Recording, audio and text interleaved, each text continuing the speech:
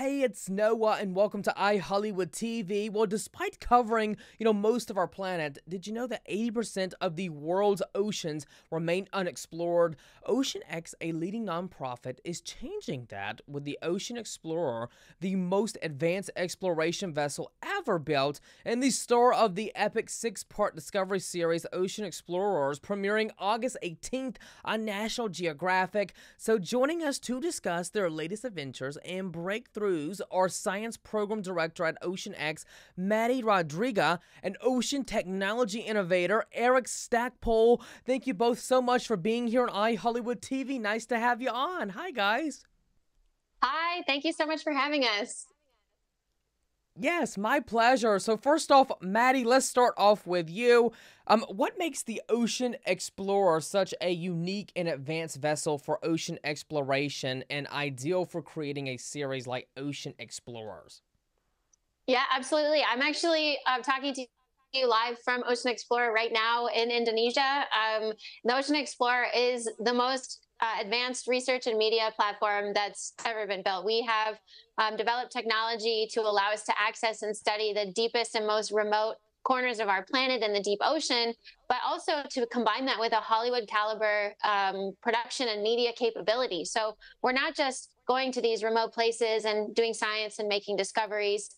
We're also telling the story of those discoveries using the media capability on board to really bring science and discovery and exploration back to the world through captivating media. And that combination of science and technology and media really made us the perfect platform for ocean explorers.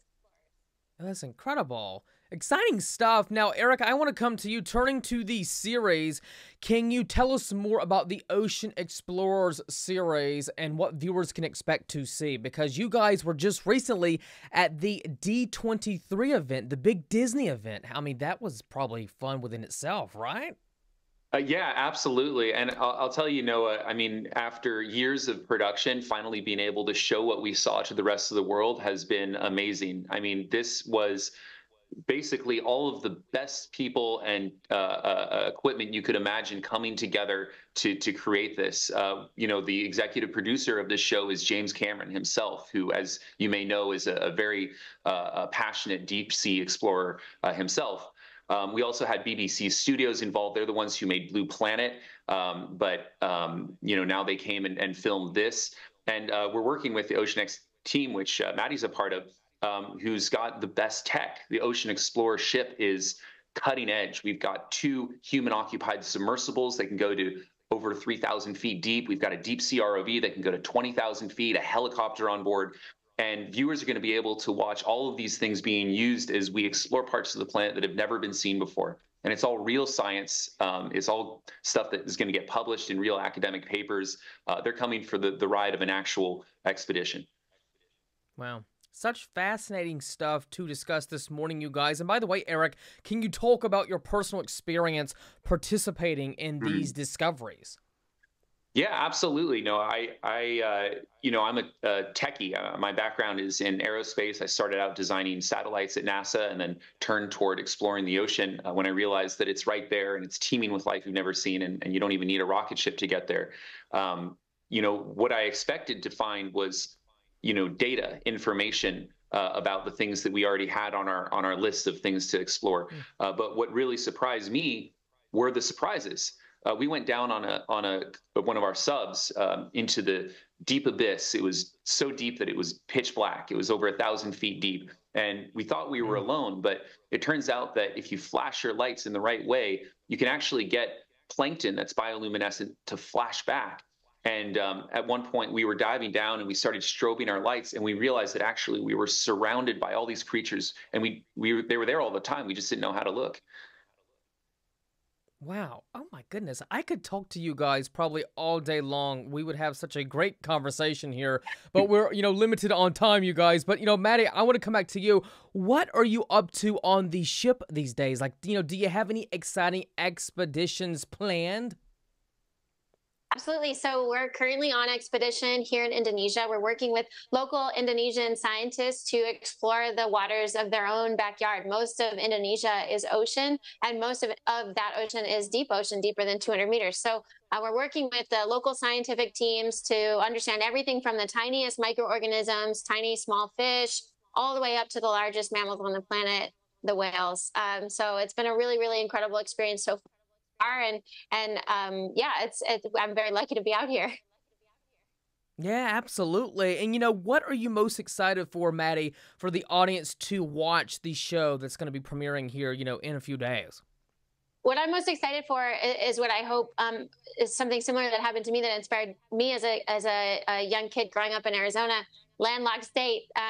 Watching something and seeing somebody that's doing ocean-related work that they can see themselves in, that they can be inspired by, and really see themselves in the space. A little kid, for example, and knowing that it's possible for them to be working in this space and studying the ocean and understanding our planet. I'm 100% most excited for that.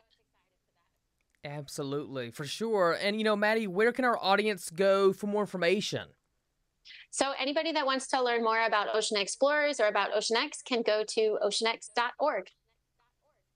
Nice. We'll have all the information appearing below. By the way, you guys, congratulations on the show. Mattie and Eric, thank you so much for coming on. Y'all take care. Y'all have a great day, and I'll be watching. Thank you very much. Did you know for the next 6 weeks, the Crescent City, New Orleans, is celebrating its food by offering special discounted deals for locals and visitors to patronize nearly 100 of the city's most world-renowned restaurants in all New Orleans neighborhoods. The city's big-name restaurants participating in this special culinary celebration offers lunch and dinners at highly discounted prices.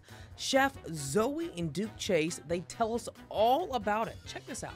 Hey, good morning. Thanks for having us. When you're speaking about the cultures and the traditions of New Orleans, you have to be speaking about our food. We have so many different cuisines here. We're talking about our Creole cuisine, our Cajun cuisine, talking about food that touches the soul. There's so many different influences that we have. It's a celebration of culture. So when you come and taste a dish here in New Orleans, you're gonna find a little bit of your own home in that dish.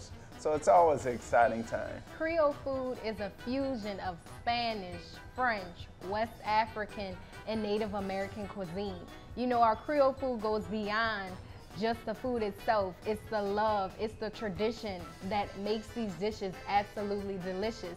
My great-grandmother Leah Chase used to say, it takes all different kinds of people to make a great world, just like it takes all different kinds of ingredients to make a delicious bowl of gumbo. The new young chefs of New Orleans are going beyond just the traditional. They're making extraordinary, flavorful dishes. We actually have a new young chef, Chef Serene, who just won a James Beard Award at his restaurant, Dakar Nola. The new young chefs are making a statement, so it's a perfect time to come on down to New Orleans.